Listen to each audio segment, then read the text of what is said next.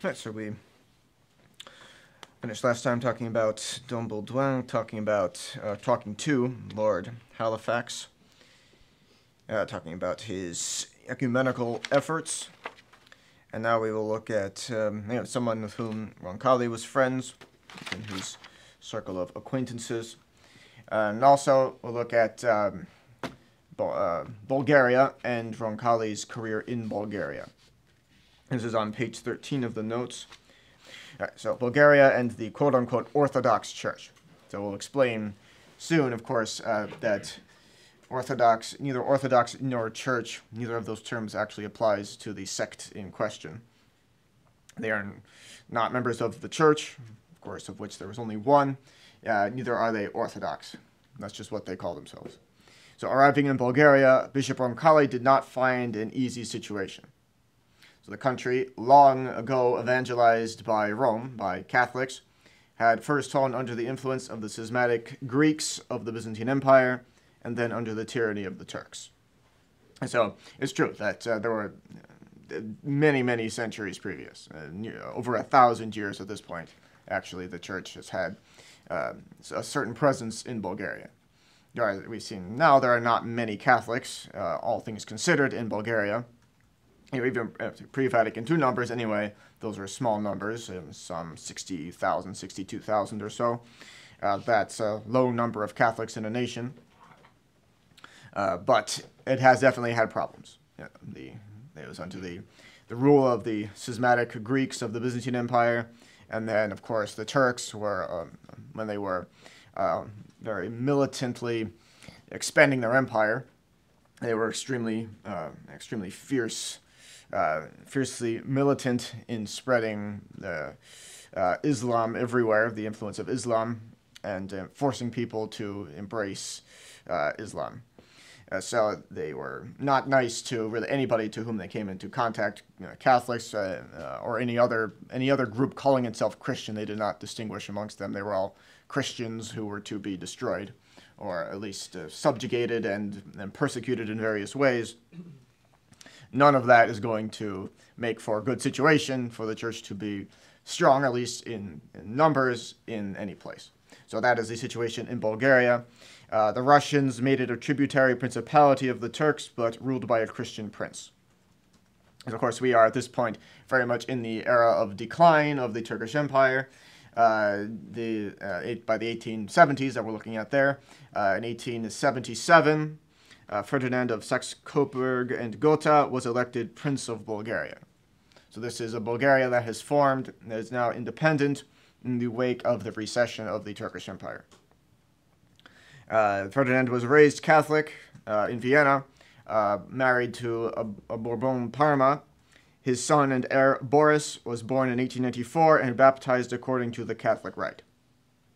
But the Tsar of Russia, Nicholas II, should be an H there, threatened Ferdinand that he would not recognize him if he did not have his son Boris baptized in the, again, quote-unquote, Orthodox religion. It was neither Orthodox nor truly a religion either. And here you have something from Nicholas II. He's usually, certainly nowadays, seen sympathetically. He was someone who was a nice man, who was a family man who just ended up in a difficult situation as the Tsar of Russia in a difficult time, was murdered, and of course he was murdered. That does none of his problems by any means justify the murder of the revolutionaries, by revolutionaries of the entire royal family. But Nicholas II was, in fact, he's now a canonized saint, quote unquote, in the Russian Orthodox, quote, Orthodox in quotes, Russian Orthodox Church also in quotes. In recent decades, the Romanovs have had something of a reputation rehabilitation, a century or so after the fact. At the time, remember, Nicholas II was the scapegoat, and he even acknowledged taking on the role of scapegoat, that the country needs someone to go after for how badly things are going in the war and in other ways as well. I'm willing to be that scapegoat, he said, in essence. So he was just really not the right man for the job. But even so, yes, that is the picture of him that is now most commonly perceived. He certainly was. There certainly have been more tyrannical rulers in history than Nicholas II. There have been Russian czars who were far worse than he was, but he was not without his problems. Clearly, he was himself a schismatic, and the czars of Russia actually always required that Catholics in the country, Catholic priests say only Mass according to the Roman Rite. All the Catholics, Russian Catholics, were required to attend, therefore, the Roman Rite of the Mass. Which means that to this day, such traditional Catholics as there are in Russia, and I'm not sure of what numbers there might be, but whatever groups there are, they want always to have celibate clergy, the Roman Rite, because that's all they've known for a long time. The Tsars always wanted any Russian rites, some of which are, or at least could be approved by the Church, wanted that to be kept entirely within the realm of the schismatics. They did not want there to be any Catholic priests saying Mass according to any Russian rite, even ones that might not have anything contrary to faith in them. And that therefore the Catholic Church would permit, perhaps, them to use. The Tsars didn't want that. They said that's only for schismatics, in essence. They would say only for the Orthodox. But no, none of that for Catholics. So, just something to keep in mind here. Nicholas II really does not, he might be perceived as a nice family man in some ways, but he definitely did not treat the Church nicely. And this is just one instance of that, pressuring the Tsar of, actually the Tsars of Bulgaria have that exact title, Tsar, as well. Nicholas II wanted Ferdinand to have his son baptized again in the Orthodox religion, quote unquote, in order to wanting someone within his sphere of influence also to be a member of this same heretical, schismatic, mainly first schismatic, really, as we can look at it, and also heretical sect. Otherwise, I don't want you. I'm not going to recognize you. So that is the problem that we have here. And again, we're talking here about of a case in which for one thing, just the first thing that comes to mind, is that for one thing, he's already validly baptized. I mean, going into schism would be bad enough, but he's already validly baptized in any case. And this is a time long before all the problems we see with Novus Ordo baptism. This is at a time in which everyone who was a Catholic priest knew how to confer baptism validly. It would be a very rare case to have a Catholic priest who did not know how to confer baptism in a way that was certainly valid, and did not understand just how important that was, and did not actually do it.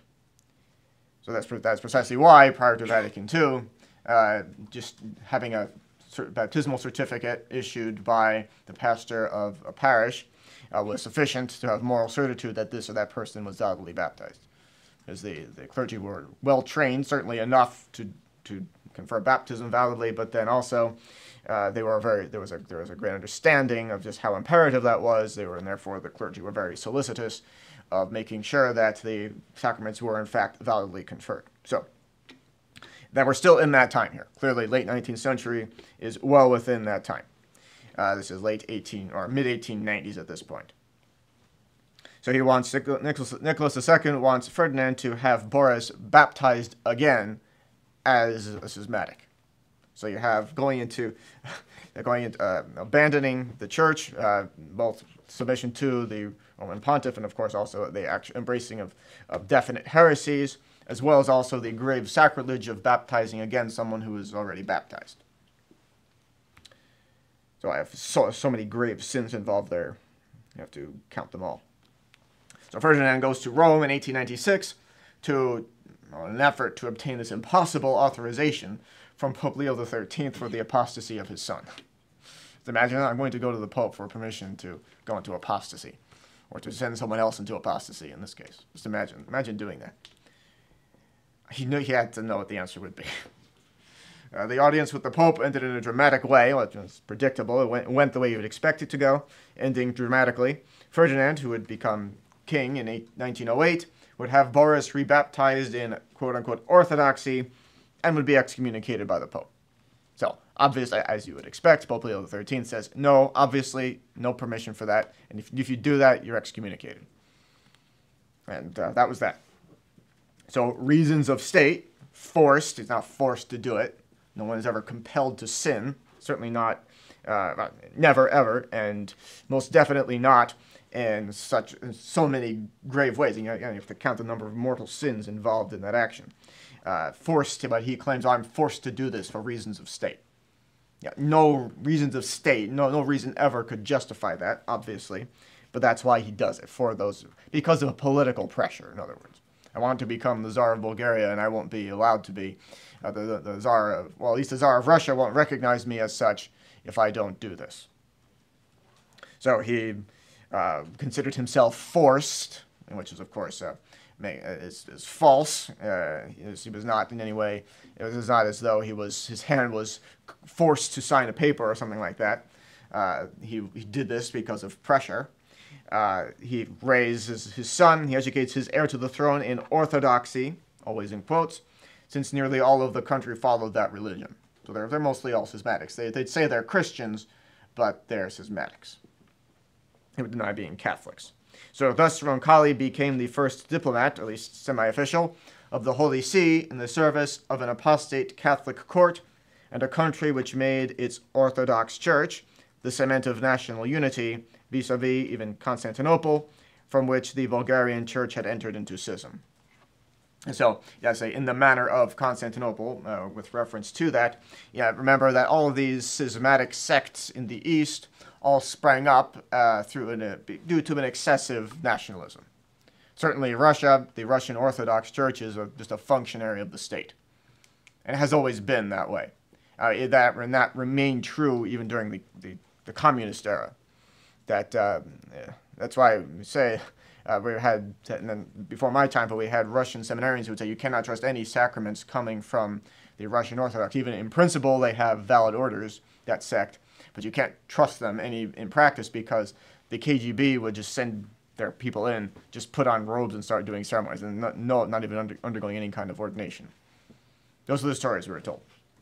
And so, and that's all just because it's a function of the state. That's what we call Caesaropapism. That is, the Caesar, or the civil ruler, is the head of the church, or in some sense the pope of that schismatic sect. So that is what we're looking at here. Caesaropapism, due to an excessive nationalism. People who are so nationalistic that they want the church just to be part of the state. Caesaropapism.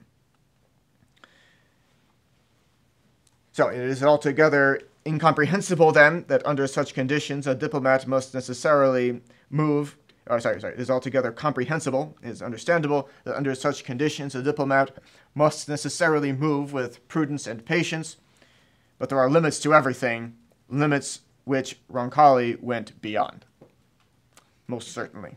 It is first of all necessary to have a clear idea, as we've been alluding to, that the so-called Orthodox, which separated from Rome under Patriarch Michael Cerularius in 1054, after a first schism provoked in the 9th century by the usurper Photius. So Photius' schism actually didn't last all that long, but he was the first major agitator of schism in Constantinople, and so all schismatics, Eastern schismatics, have come to be known by the title Phocian. If you studied the Ecclesia, or if you're familiar with the Orthodox, then you're well acquainted with the term Phocian. It comes up all the time. This is a general term for Eastern schismatics, Phocians. But in the 9th century, that first happened. First had Photius causing problems, and then in the mid-11th century, there have been attempts, some of them even successful to a degree, to bring back the Eastern schismatics, but they always end up going back into schism. So 1054 is seen as the big break. Many Catholics, even among those faithful to tradition and consequently hostile to ecumenism towards Protestants, are particularly condescending in regard to the Orthodox, quote-unquote Orthodox. They are attracted by the beauty of their liturgy, the common cult, let's say the veneration of the Holy Virgin, the saints, the images, a certain Orthodox traditionalism, the validity of their sacraments. Yes, this is a tendency you might see in some cases of people saying that they're traditional in many ways, and therefore maybe it's okay for us to go to them. Or even more so, or perhaps they wouldn't draw that conclusion with regard to the schismatics, those who are members of schismatic sects. But there is more a sense of this actually for some reason with regard to those who were reunited to the church before Vatican II, but then went along with the Novus Ordo. There's a sense, oh, maybe we can go to them. Maybe they don't name the Pope or the supposed Pope during the ceremonies of their masses. Maybe it's okay for us. I don't claim any great familiarity with that, but from what little exposure I've had to such Eastern rites, it seems that they actually name the members of the hierarchy of the church frequently, repeatedly throughout their ceremonies. So that's, as far as I know, that's not even true, but it doesn't matter. They're part of the Novus Ordo religion, obviously. But for some reason, you come across people who wonder about, oh, maybe we can go to Novus Ordo Byzantines or something. They have valid sacraments, and yes, in principle they do. But they also have had Vatican II type changes. Of course, they've swallowed the whole Vatican II religion ultimately, but they've also had Novus Ordo type changes to their ceremonies. So, I don't claim to be an expert in any of that, but for one thing, I can recall having seen myself, to put it simply, a Byzantine Novus Ordo priest who was doing his ceremonies in English. Perhaps they would not have used Latin traditionally, but they definitely wouldn't have used the vernacular. They would have used some, say, Old Slavonic or something like that, some language that might be called a dead language, that is to say, not in use on the streets. That they would have some other older form of perhaps the language they might be speaking, but an much older form of it, similar to the way that Latin is perhaps more or less distantly related to modern Eastern languages, the way that Latin is related to modern-day Romance languages, as they're called. But in any case, that is a problem that you see. This is Father Ricosa saying this, of course. We're drawing from his series of articles here, where just making these points, which were true when he wrote these articles in probably the early 1990s. It's still the case. You can still see this in certain people. So this is, yes, one problem, less of a, for some reason, a lower degree of comprehension of the problems of the schismatics, and also of really Novus Ordites, ultimately, who are of Eastern rites. So all of these good things, well, in some sense good, are nevertheless only a memory of their ancient union with the one Church of Jesus Christ, the Catholic Church. Of course, those valid sacraments are, in fact, sacrilegious. Anytime of course, any Mass offered in schism is a sacrilege. Any sacrament confected by the schismatics, even when those are valid, it's all sacrilegious, obviously. Of course, in itself, the validity of sacraments is a good thing, but it is not true that because of that they are means of salvation. As Vatican II teaches, that the Holy Ghost has not refused to use these, we would call heretical and schismatic sects as means of salvation. And the way that Novus Ordo conservatives explain as, they have valid sacraments and things like that. That those valid sacraments are sinful for them to confect and receive, every single one of them, in principle. There might be some, of course. That's abstracting from the fact that some might be in good faith. That is possible. But objectively, those are all gravely sinful. Anybody who knows the history of this and knows that he's just a member of a schismatic sect, might be in denial about it, but ultimately knows it, that is sacrilegious for their clergy to say Mass, even validly, sacrilegious for their clergy to confect the sacraments, of course, aside from, even in the case of a Catholic who's dying, it is permissible to receive absolution from even a schismatic priest. But that's under a different title. Let's enter into all the moral theology of that, but that is true. But it's to be somebody who's about to die. In that case, that person might receive absolution from a schismatic. But that is, ordinarily, to do that outside of somebody who's about to die, that's communicatio in sacris. It's a very grave mortal sin. So all of that is sacrilegious, and it leads them to hell rather than to heaven. So all of these good things we said are only a memory of their ancient union with the Catholic Church. That whatever they have of those things, they've stolen, in a sense, from the Church. They've any truths of the faith that they have, of course, they know of from the Catholic Church, but as we've seen, we'll see it actually just on the same page here and the next. We'll see the number of things they deny, heresies they've fallen into, as a result, whether direct or indirect, of their going into schism. So after the definitive rupture of 1054, yes, the unions realized by the councils of Lyon in 1274 and Florence in 1441 were effected, but sadly were only transitory. The disciplinary and dogmatic divergencies could only multiply following the anti-Roman stand taken by the Oriental dissidents. In 1895, the so-called Patriarch of Constantinople made a list of 10 Latin, that is to say, Catholic, supposed errors, which means simply things taught by the Catholic Church or practices of the Church, including the procession of the Holy Ghost from the Father and the Son, filioque.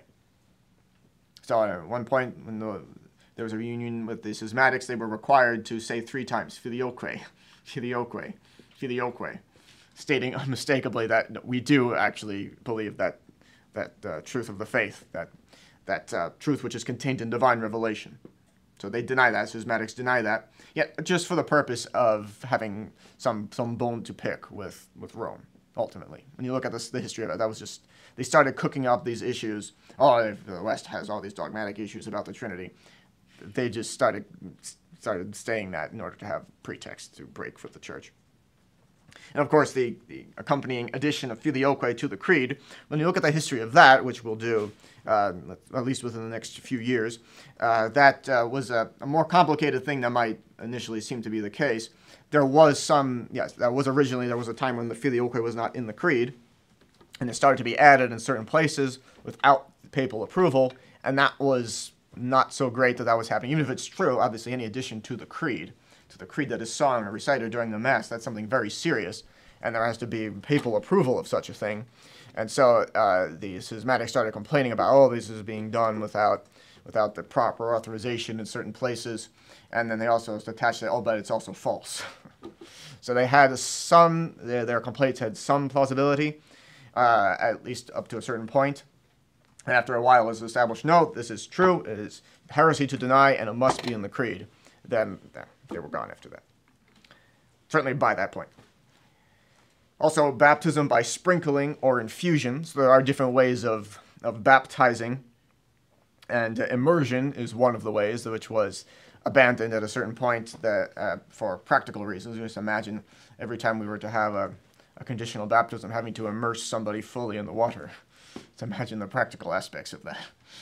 Clearly, there are excellent reasons behind all the practices of the Church. Being able to baptize somebody without having to immerse him entirely in water is a thing that is extremely useful. That is an extremely useful thing to not to have to observe in that sense. The practice of the Church makes perfect sense in that way, which always comes to light. You can see the immense wisdom of the Church in all of her practices once you look at them, even just with a minimum of consideration, such as that. Just considering purely the practical aspects, you can see the immense wisdom there. Also, unleavened bread as Eucharistic matter. So it's based on a misunderstanding of certain verses of sacred scripture, of certain verses from the Gospels, that the schismatics think that our Lord used leavened bread, which is valid matter, and the Church can permit that, and does permit that on occasion for certain Eastern rites. But it's based ultimately on a misunderstanding of certain verses of the Gospels that lead them to think that our Lord used leavened bread rather than unleavened bread. And the Catholic Church has no, our Lord used unleavened bread, and that is what, certainly the Roman Rite is used in a Roman Rite, obviously, but the Church grants as a concession the use of leavened bread in certain areas. But again, the Church clearly then does not say that that's invalid or in itself somehow illicit, that the Church can permit that. But the schismatics say that that's invalid and sinful to use unleavened bread because our Lord didn't use it. Yes? But it is certain that our Lord used unleavened bread? Yes, certainly according to all of the defenses of the practice of the Church given by Catholic commentators on sacred scripture, our Lord used unleavened bread. Yes. Yeah, it has to do with the exact time at which the schismatics think that the Last Supper took place. which is that their opinion on that being based on a misunderstanding. They're convinced that our Lord used unleavened bread, that unleavened bread would not have been possible at that point, therefore he used leavened bread. When you actually study it, that's not the case. But whatever might be the case with regard to that. The schismatics accuse the Church, or the Catholic Church, of approving of sin in allowing the use of unleavened bread, which is absurd, obviously. So the epiclesis, the schismatic insists that the epiclesis, or invocation of the Holy Ghost, they insist that it is necessary to effect the consecration during the course of the Mass. So they have this idea that just having the essential matter and the essential form spoken by the celebrant of the Mass, that's not enough to effect the consecration, that you need also this invocation of the Holy Ghost. Now, there are explanations for that. Don't look for them. It's not very well developed, their position on that. That's just what they think. You have to understand that in the East, there was never the same degree of speculative theology that there was in the West, that is to say, most of the Catholic Church.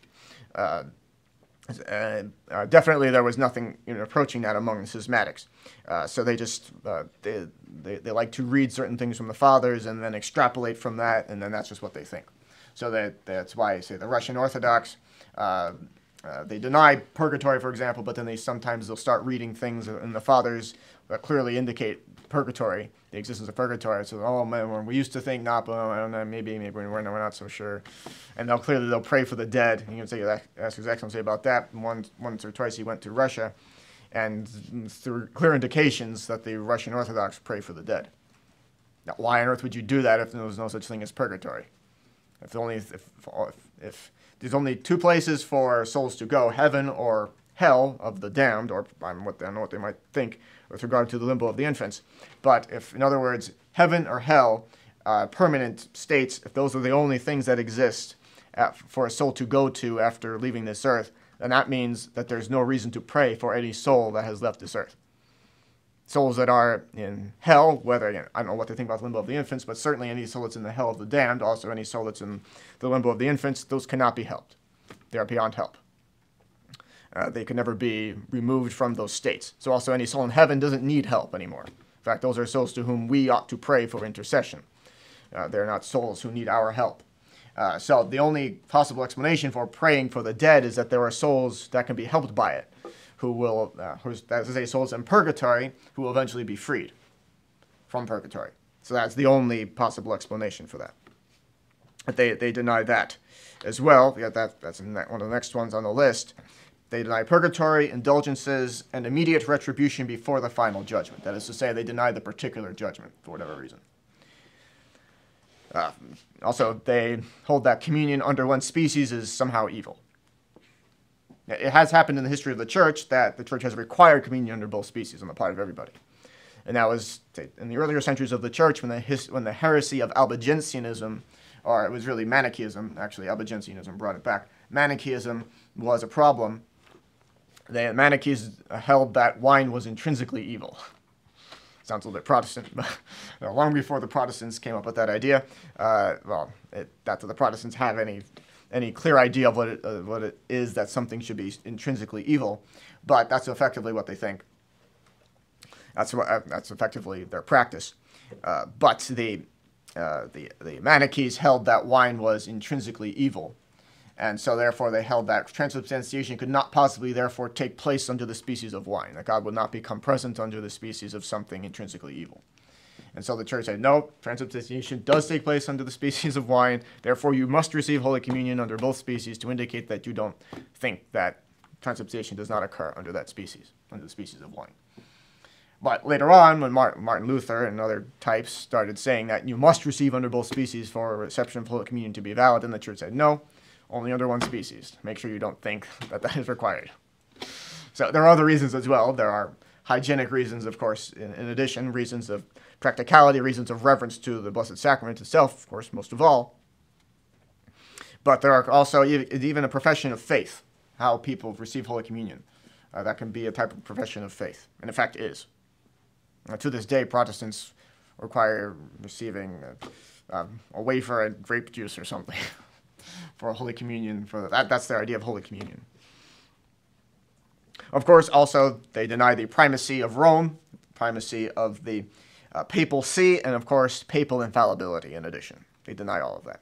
And they might say that the Pope is truly, he might say, well, he's the Bishop of Rome, he has true authority there, but he doesn't have the plenitude of jurisdiction over all the Church of Christ, of course, which is the Catholic Church. They denied that. So we can add on our side the permission given by the Orthodox for divorce. Indeed, they allow divorce and remarriage. So it's true that they, we mentioned before, that they retain certain truths of the faith, but as the author of the ecclesiology book calls it, that they have their dogmas have taken on a cadaverous form. In other words, what truths they have of the faith, the state of their belief in it, is something like that of a cadaver to a living body. In other words, this is something that was once alive with the virtue of faith here, but it's corrupting. Clearly all these things here they've adopted various heresies, denying, of course, papal infallibility is a heresy, denying the procession of the Holy Ghost from the Father and the Son, heresies but they still would say that there's a Trinity of that there are three persons in God, in one God, no doubt. They probably still at least say that. But again, it's taken on a cadaverous form, has been corrupted greatly. Clearly, it's dead. The virtue of faith is not there. And also, Garrigou says that yes, that those schismatic sects, that they have a certain stability, but it's the stability of death, which is absolutely true. Once you look at that, once you study just a little bit more closely, you see that is definitely the case. All those diagnoses are entirely accurate. So the reader can easily ascertain that these divergences are not only of a disciplinary order, but also and especially dogmatic. So yeah, certain aspects are, might say at least primarily disciplinary, say receiving communion under one species versus two. That's something, or using unleavened bread versus leavened bread. That is something that's at least first disciplinary. Again, this is not to say that the discipline of the church is ever divorced, that's ever somehow completely severed from her dogmatic teachings, her doctrines. But there are certain things that are primarily one or the other. That's primarily disciplinary. Most of all, yes, they deny certain things that are clearly contained in divine revelation, which is the procession of the Holy Ghost from the Father and the Son, as from one principle. So, the Orthodox, quote unquote, are not then only, that's Father Ricos's exclamation point, not only schismatic, as if to say, well, you can scarcely believe we're putting the adverb only before schismatic. That's a terrible thing in itself, but also heretical. So they're not Orthodox in any sense. Orthodox means to hold to the Catholic faith, to adhere to divine revelation whole and entire. If before 1054, by opposition to other Oriental heretics, Nestorians, and Monophysites, for example, they merited the name Orthodox, they can no longer honor themselves by this name, which belongs only to Catholics. So yes, before 1054, there were many other heresies, and those Catholics who refused to follow those heresies, of course, became known as the Orthodox, the Eastern Orthodox. Those people in the East who actually adhere to the Catholic faith in the face of heresy. But now they've retained the title. Eastern Schismatics have retained the title, but have not only severed themselves from obedience to the Apostolic See, but also have fallen into heresy, lost the virtue of faith. And they are not actually Orthodox, that is to say, professing the true faith, but heterodox. So it should be called the Eastern Heterodox Schismatics. That's what they really ought to be called. Of course, whenever we refer to them as being the Orthodox, that's just because that's the title that they've hijacked. Something like referring to Protestants as being Christians in any sense at all. Anybody who might refer to them as that refers to them as that. Or any Catholic who understands the nature of things anyway simply uses it as the label that they have usurped for themselves. So after this indispensable detail, we shall follow the ecumenical apprenticeship of Bishop Roncalli in Bulgaria, where he will learn the fundamental rules of ecumenism, very poorly seen at the Vatican. The first of these being that It is not possible to hope to open a dialogue with condemnations. And we'll see exactly that he does not mean that in any good sense that might possibly be applied to that. He doesn't mean it by that. And we'll see that very clearly. So now the marriage of King Boris, the same Boris, remember, who was baptized in the late 19th century. He's now, by the 1920s and 30s, is a fully grown man himself, seeking to get married, which is really imperative for a head of state, the way that things were at the time. The King of Bulgaria was born Catholic, but from the age of 2 years had been educated in the quote-unquote Orthodox religion, to please the Tsar of Russia, in whose shadow Bulgaria exists. Actually, during the First World War, Bulgaria would end up joining the Central Powers, would end up aligning itself with Germany, Austria, Turkey. It would become one of these Central Powers. It would be the last to join the war on that side. It's one of the easily the least talked about of the Central Powers. They were the last to join the fight and the first to leave. But they were indeed among the Central Powers. In 1930, the marriage of the king, who was by then 30 years old, and Giovanna of Savoy, the daughter of Victor Emmanuel II, was being considered. So Victor Emmanuel II, remember, was the Victor Emmanuel who oversaw the final seizure of Rome.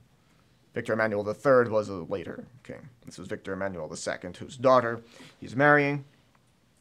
Since the affianced professed, so affianced, those who were engaged to be married, professed two different religions, a dispensation from the Holy See was necessary in order to celebrate the nuptials.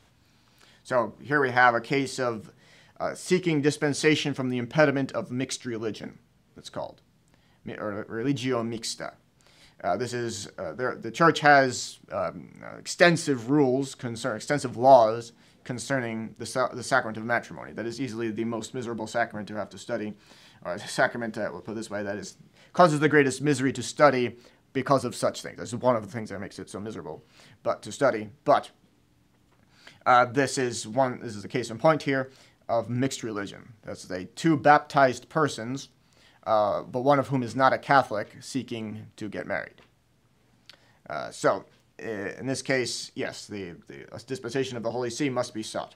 That is not an invalidating impediment the way that disparity of cult is, as to say, an attempt at marriage between a baptized Catholic, or at least somebody who was a baptized Catholic, may or not still be a member of the church.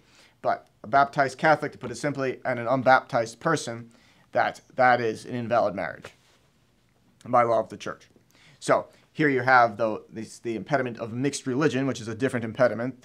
Again, it's prohibited. Because an impediment is not invalidating does not mean that those who disregard it are not sinning. In fact, it's a very grave sin to disregard a prohibiting impediment. But this, rather than making the marriage invalid, makes it gravely illicit instead. So in order for there to be any chance that this marriage could be licit, dispensation is required. So the office of conducting the transaction fell to the representative of the Pope, our Roncalli. So Roncalli being sent to Bulgaria as the representative of the church. An objectively very bad choice, though perhaps he was less well known than now.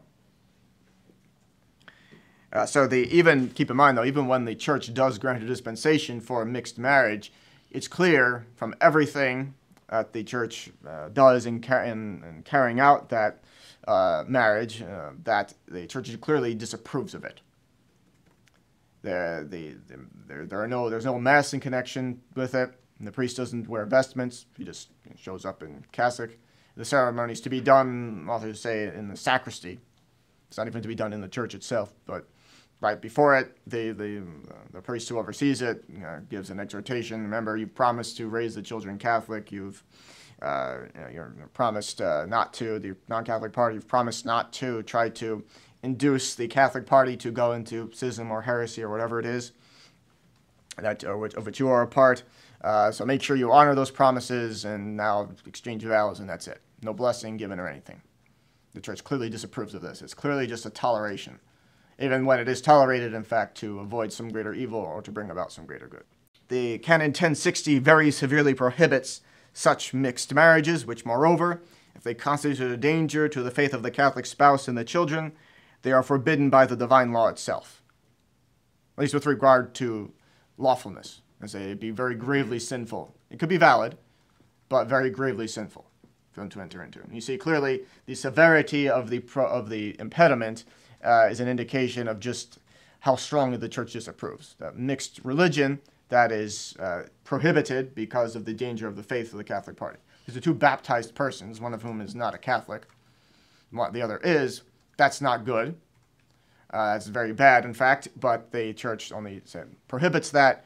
But say if two people go into that and contract such a marriage without receiving the dispensation, that marriage is still valid. They sinned very gravely in doing that, but it's still a valid marriage. So if they were to return to the state of grace, or one or the other were to, or hopefully both, of course, return to the state of grace, they would not, if they had it in the first place, would not have to have their marriage validated. That's valid. But two people, a baptized Catholic and an unbaptized person, attempt to contract a marriage without dispensation for disparity of cult, that's invalid. There's nothing there. If they reconcile with the church, they have to get married after that. There's nothing there. There's not even a case of an annulment in the case that they should separate. There's nothing there from the beginning. There's nothing to annul. There was nothing ever established legally.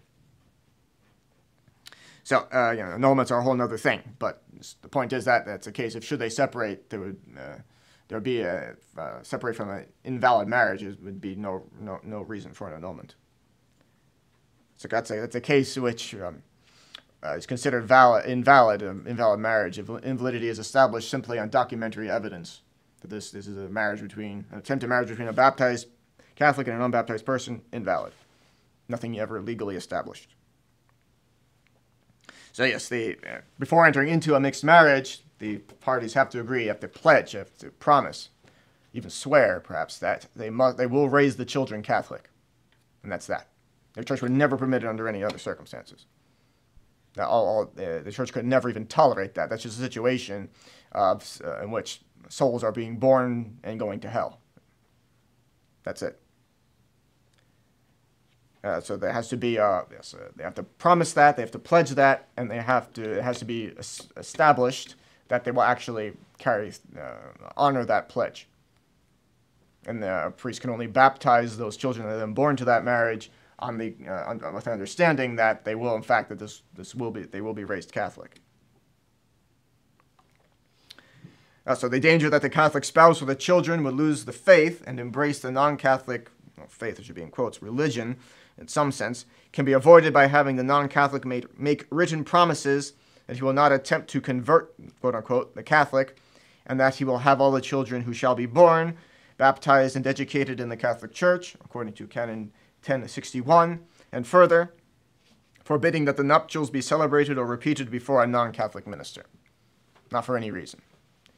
It can be tolerated in certain places where the state does not recognize religious marriages, that two Catholics, even, might have to go before a civil magistrate to be registered as married by the state, and at that point considered to be married by the state. But then afterwards, the church does not recognize that they have to go and get married before a Catholic priest with the proper ceremonies. So that's something else that's tolerated by the church. In the mind of the church, you get married, Catholics get married before a Catholic priest, and that's it. That's it. In a situation in which the state says, no, we marry people, it doesn't matter who you are, it doesn't matter if you're a Catholic or not, then the church tolerates that those people could go before a civil magistrate to be just registered, and that's it. But in the eyes of the church, that's it. That's just a civil recognition, civil registering of people who are married. And of course, at that point, before they actually go and get married in the church, they're not even, the church is that you're just registered as married by the state. That's it. You're not married at all, not in any real sense. So the danger from Sofia, that is the capital of Bulgaria in this particular instance, all those promises came, yes, that the children will be raised Catholic, that the non-Catholic will not attempt to seduce the Catholic into embracing schism and heresy in this case. So all those promises came, and the Vatican granted the dispensation for the royal marriage, which was celebrated in Assisi on October 25th, 1930, according to the Catholic rite. But as it turned out, all of those promises were empty, and the illusion did not last long. Roncalli had scarcely had time to return to Bulgaria when the following day, October 31st, 1930, The royal couple repeated the nuptial ceremony in Sofia, according to the Orthodox rite, thus incurring excommunication late sententiae. So, one that goes, of course, automatically into effect. Of course, there are whole regulations concerning how that works, but in principle, yes, automatically. Pius XI, just like Leo XIII in the past, was shocked. So Leo XIII was shocked when Ferdinand came to him asking for permission to send his son into a schismatic sect. So Pius XI, clearly, if the dispensation was granted, that means those promises, those pledges were believed. And now, seeing that confidence was betrayed, Pius XI was shocked.